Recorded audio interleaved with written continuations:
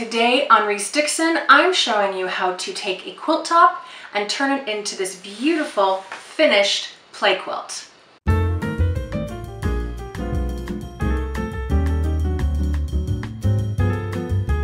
Hi everybody, it's Teresa with ReeseDixon.com. So it seems like it was just a little while ago in YouTube time, but it's been a very long time since I started this quilt. Like a year and a half, 2 years? I've lost track. But I finally finished it, and I'm going to show you how you can take a pretty quilt top and turn it into an actual quilt. A quilt begins with what we call a quilt sandwich, and we call it that because the batting, the stuff that goes in the middle of the quilt, is sandwiched between the back of the fabric and the front of the fabric. So to start this, you have to take your backing fabric, and with the right side facing the floor, you stretch it as taut as you can, make sure everything's nicely ironed, you get all the wrinkles out, and tape it down to the floor so that it cannot move. And then on top of that, you place your batting, and on top of that, you place your quilt top. And once you get everything lined up and smooth, then you can start basting, which is what we do to keep all these layers in place and make it so that nothing can shift around on us while we're sewing. You want to make sure that when you're doing your machine quilting, nothing can fold over on itself and you're sewing pieces to other pieces that you don't mean to do. And you don't want it skewed either, so that you have this beautiful quilt top and then the back of your fabric is all, you know, cattywampus. So to do that, I just use a ton of safety pins, and this gets the job done just great.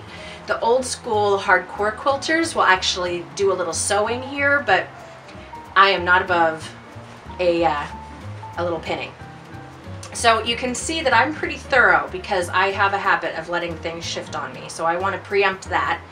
And you can also see that I did not put any safety pins through any area of the applique, none of the roads, none of our trees, because anytime you use that fusible web, that glue that we used on the back of all of these pieces, if you poke a safety pin through it, you'll be making a hole that will stay. So I don't plan on doing any quilting over the top of the machine applique, so I'm not going to put any holes there because they won't get covered. You'll just see this puncture mark there forever. Now, when it comes to the actual quilting, I just use my regular old sewing machine. There's some really fancy ways you can do this with fancy machines, but that's not how I roll. I just use the same old sewing machine I made this quilt on. And it's just a matter of kind of rolling up the side that you're not quilting to shove it through your machine. And it's if you've done a lot of basting, you can, I've quilted king size quilts on my little sewing machine. So the first thing you have to do is decide how you're going to quilt it. This is just as much a part of the design of your quilt as the fabrics you've chosen or the pattern you've chosen. Quilts can be just made in the quilting. For this one, I'm keeping it simple. It's just a plain old play quilt. So I'm doing what's called a stipple technique.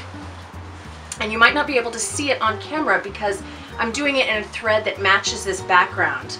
But it's a method of all over quilting where you just kind of guide it through the machine and you just make a bunch of loops, and you don't want your loops to cross, but there's really no pattern to it. It's just kind of a free form all over quilting. If you want to create some kind of a pattern that kind of outlines your roads or highlights something, or you can even, you know, there are no limits. You can do whatever your imagination takes you, and you could just use a pencil and you know, draw whatever you want to sew, and then use your sewing machine to follow that line. So you can do straight lines if you want. You can do curves. Like I said, I mean, the possibilities are endless. But this is a great way to start if you've never done machine quilting before, because you really cannot make a mistake with stipple quilting. The only guidelines are you want kind of a uniform texture, so you don't want a ton of tight small loops in one side and big loops in the other. You want your loops to be roughly the same shape, or size at least, and then try not to cross over. But if you do occasionally, nobody's ever going to see it. So in order to do this, you need a free motion quilting foot, which I have here, and it's just a little, it's got this little spring, and it enables your machine to just move around smoothly without dragging on the fabric. You'll also want to check your manual for your sewing machine, because most of them will have an option to take the feed dogs, which are the little teeth that kind of pull your fabric through, and you can set them down so that it'll be smooth and you have the control over moving your fabric through your machine. So feed dogs down, use a free motion quilting foot, just like this, and then you just go wherever you want. If, like this is a little one, and so unless you have wrist problems, it'll probably be pretty easy to machine quilt. But like I said, I've done king-sized quilts, and that can be really hard on your wrists to maneuver all this fabric. So I have these little gloves that I find really helpful for bigger projects, or like I said, if you have wrist issues. And they're just little cotton gloves, but they've got these little dots all over them. And it's like those non-slip socks your kids wear, you know? And so this just gives you a little bit of friction to get some traction on your quilt and get a good grip as you're pushing it around. So with those things, you can do whatever you want. And if you don't want to buy a special foot, you just don't make the free motion quilting. You can just go straight lines and use the same old foot that you've been sewing with if you don't want to make an investment. So once I do that, then we've got to finish the edges. But I've got a lot of quilting ahead of me before we get to that point. So I'm going to have some fun and just play and doodle on my quilt with this free motion foot. What I've done is trimmed these edges. I've got all the quilting done, and so now I've trimmed it so it's nice and square, and I just have to cover up these raw edges. So I'm going to do a very basic binding, and technical quilters are very particular about binding. This is one of the areas where you can really spot the craft of quilting, and so I'm just going to show you a very get it done, you know, utilitarian method. So what I've got here is just fabric that I cut to 3 inches wide, and I cut, you know, a full strip, the full width of the fabric that I had, and then I sewed it to the next strip of 3-inch fabric, and I just sewed it with a straight seam. The technical quilters would be cutting this on the bias, which means diagonally, and they would be sewing it together like this on the bias. That gives you just a lot of flexibility. But since I'm just going, you know, straight around the corners, just doing it straight works fine for me. So what I'm gonna do is start by folding this in half, like so, and I'm gonna give myself a good foot where I'm going to leave that loose so that I can join it up when I get to the end. So starting about here, I'm going to match this up on the front of the quilt on just any old side. So with the 2 pieces together, you'll have the raw edges match the raw edges of your quilt, and that fold goes towards the middle. What this does is create a double layer of the fabric that wraps around the edge, and since the edge is the part that gets the most wear and tear, having that double layer just makes it that much more durable. So I'm going to go on my sewing machine, and with the same 1/4 inch seam allowance that I've been using all along, I'm going to sew this all the way down and then stop when I get to the corner, and then I will show you how we can pivot and turn that corner to make a nice mitered edge. Here I am at the corner, and I've sewed all the way to the edge except for that 1/4 inch that will become the next side. So what I'm going to do, trying to do this one-handed, is lift up my presser foot and raise that needle, and then fold the fabric at a 45-degree angle, like so that it's parallel with this new side that I will be sewing, like that. And then right here I'll bend it back down. Let me try to do this with the other hand so you can see, back down on itself to match with that line. So see, it makes this little mitered corner that you're going to push down And then, oops. And then once you get that all lined up, I'm gonna turn that and put my needle down and start sewing again. Now, since I was doing this one-handed, I'm gonna straighten it all out before I actually start sewing. But do you see how I turned that corner by making that triangle? Let me show you one more time. So I come through on this end, I'm gonna go straight, bend it straight up to kind of make that triangle there, and then straight down. This would all be so much easier if I had a cameraman. And then straight down to turn that corner, making that little triangle pocket there. And I'm gonna keep sewing. So I'll do that for all 4 corners and go back to where I started, leaving myself about a foot and a half before I reach the other end so that I can finish it off.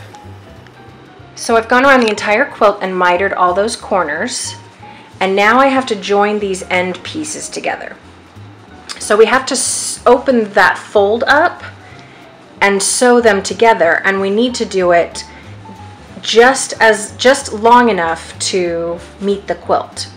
So what I'm going to do is aiming kind of in the middle of that space so that I have a little flexibility when I go to try to shove this in my sewing machine. I'm going to open that fold up and kind of fold both of those back a little bit, like so. And I'm doing this really crudely because, again, one-handed. But you can kind of see how I'm trying to find the place where those 2 ends meet that on that quilt top. So where that point is, right there, that I can't get to line up looking through the viewfinder. There we go. So I butt those up against each other, and then I'll just take a pin and pin that together just right like that. So then I can take this to my sewing machine, whoop, and sew right where I make that pin down those 2 strips to join them together like all of the other pieces. And once that's done, I can cut off the extra and fold that back up and then zip, finish that up to get that binding all the way in place. With your binding all sewn on, then you just have to flip it over and sew it to the other side. There are ways you can do this on your sewing machine, but I prefer to do this by hand. And so when I just start to fold over the binding, you can see how that corner just kind of goes automatically. That little miter we made just wants to fold. So I'm going to fold this over and just make sure that it covers that seam of where we attached the binding, and then sew in place. I've just got a needle and thread here with, and mine is doubled over, that's just personal preference, and a knot at the bottom. And so then I'm just going to go up through all those layers. Oh, I always make my thread very long, which means there are knots at the beginning. Okay, so then you just keep stitching,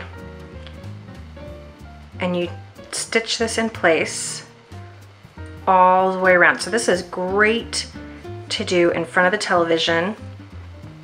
I like to enter winter with a bunch of quilts ready to bind so that I can just sack out and do a little stitching